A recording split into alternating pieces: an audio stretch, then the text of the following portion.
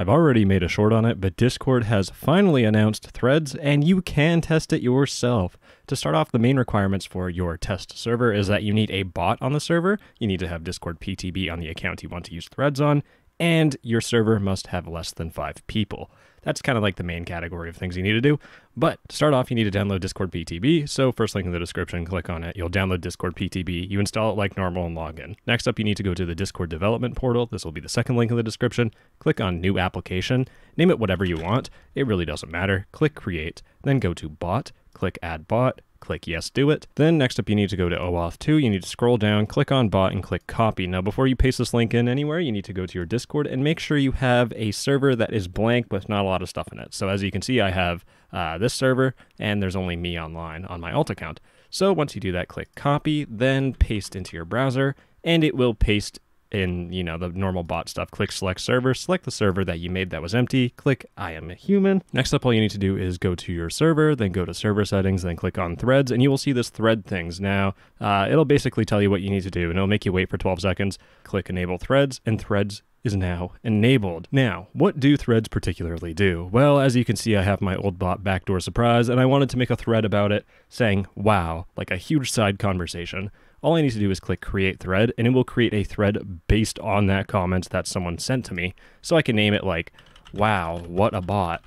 Then I can also change the archive after inactivities. Now this is great if you want a short discussion on it, a long discussion, or the longest discussion on planet Earth. So I'm going to pick 24 hours, and all I need to do is click create thread. And now I have a thread. First off, Discord's new UI on this is actually pretty interesting. So on the left, you have your whole entire threads window, and you have notification settings for it, and you have a couple more settings. You can leave thread. Then next up, you have edit thread, and this allows you to turn on or off slow mode, change the thread name, and archive after inactivity as a slider, which is nice, and you can also delete it if you want. Next up, you also have search, pins. You have a lot of stuff, and you can open it in full view if you want to focus on that. So that's how you do that. And if you ever want to go back, you just need to click on the channel above it, and you will go back to the normal condensed mode.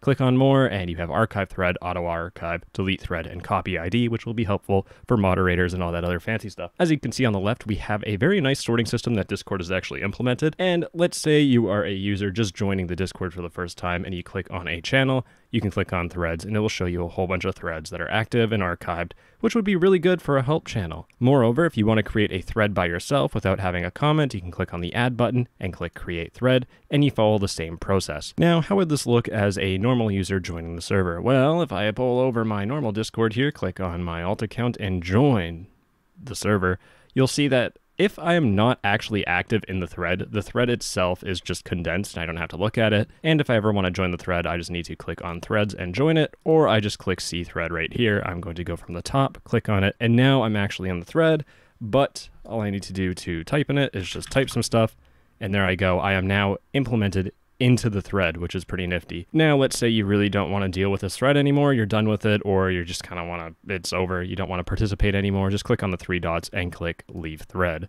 Once again, you can also click on the 3 dots and click open in split view, and you have the normal kind of multitask Discord look. And if you ever want notifications and add it to your channel list, like I've showed you already over here, you have to join it. It's pretty self-explanatory. Discord has done a really fantastic job. Now let's say I've added my alt account, and how would that look on my alt account as someone receiving a ping? Well, if I minimize and go to the alt account, you'll notice that, wow, what a bot. So they have their own notifications. It works almost exactly like a little channel, but you can opt in and out of channels, which is really, really, really cool. You don't have to worry about roles anymore. Now, one last thing I want to show you is archiving. So if I right click on this thread and click archive thread, what happens is that it disappears and it's gone. And if you go to threads, it won't be in the active tab anymore. But anyone who's looking for information might go to archived and they can click on the thread. Now with archived threads, no normal member can talk on it. So if I go to my main account and I try going to the thread, I can't talk in it. Now you can obviously set up the permissions and do all the little fancy dancy woo cool stuff, but a mod could always just type in it again.